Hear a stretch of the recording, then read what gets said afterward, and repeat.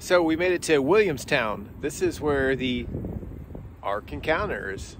So this is, I don't know, a little south of Cincinnati, Ohio. And this is Williamstown, Kentucky. We're gonna go check out a replica of Noah's Ark. Looks like they have some zip line. And there's the Ark we're coming up on. They take you over in an air-conditioned bus because it's probably about a half mile from the parking lot over to the encounter. So you get off the bus and you have to come through the rainbow, which of course that is in Genesis, as you see right here. God's reminder that he will not flood the earth again. That's the covenant, the rainbow. Okay, so we're getting a little closer now and starting to be able to see just how big this ark really was. Okay, now we're on the first level.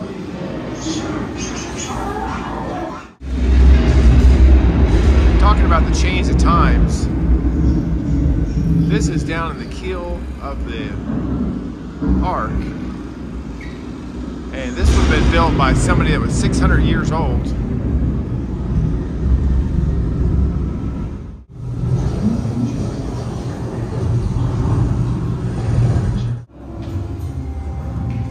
Looking up from the bottom,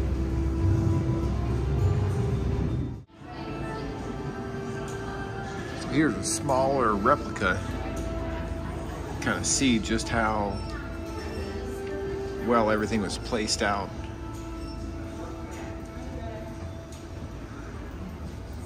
Strategic build.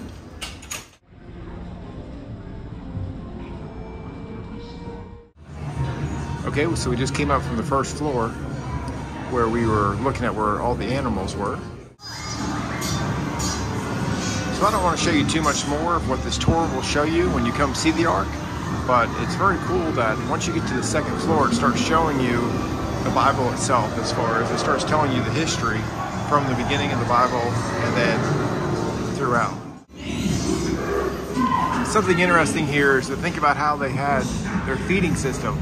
But they had these catwalks that were going over to troughs that went down into the cages to feed the animals.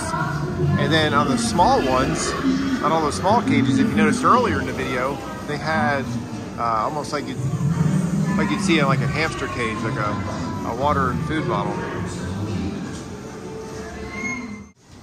And here's a quick explanation of what I was trying to say earlier. I should pause this and read.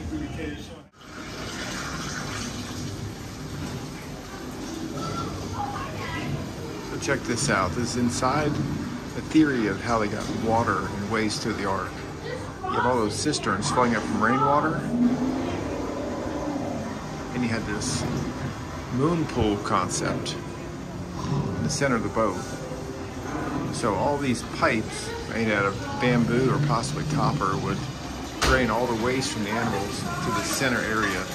You got like an elephant or a horse down there, like a treadmill, that would power the conveyor belt.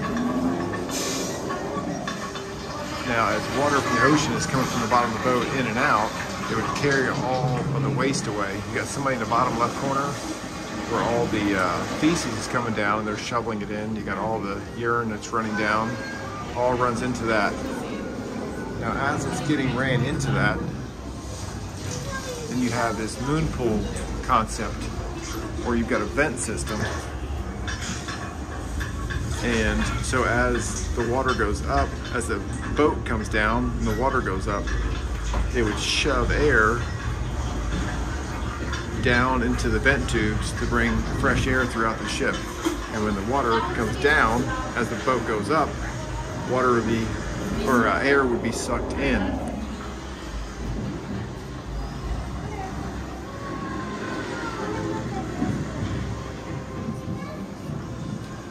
Genius.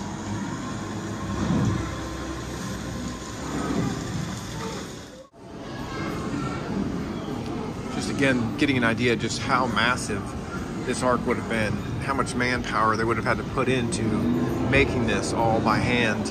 Now Noah, 500 years old, he's got his 3 sons helping him, so his family is building it, and then a few of the people that they subcontracted out who really didn't believe in them, but they were helping as they were getting paid, I'm assuming.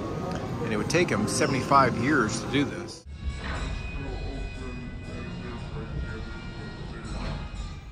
So just came out of the Ark.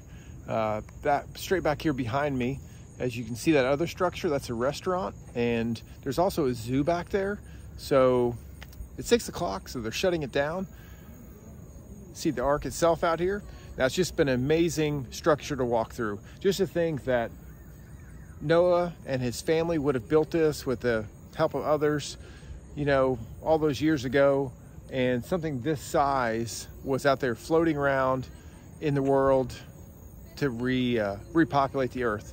Now, if you don't believe in God, then if you walk through here and you see this and you see some of the information, you might even change your mind. As you start in the bottom, it shows where the animals were. You work your way up through the top, and it starts telling you more of the history.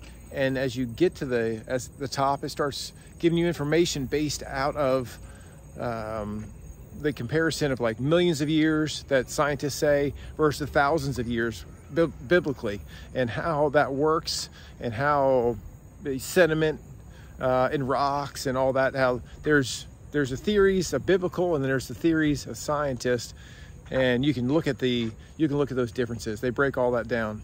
So anyway, a lot to see there. Like I said, there's also a zoo in the back and a restaurant and some other stuff here. So if you bring your kids, and there's some zip lining, there's just a lot to see. We saw quite a bit, but we were here for several hours of one day. You can buy multiple day tickets. And if you're a veteran, they give you another 20% off. First responders, sorry about that. Fire, EMS, police, you know, they don't do it for them. But hey, at least they do it for the veterans. Appreciate that. All right, thanks for watching. We're gonna head to Tennessee and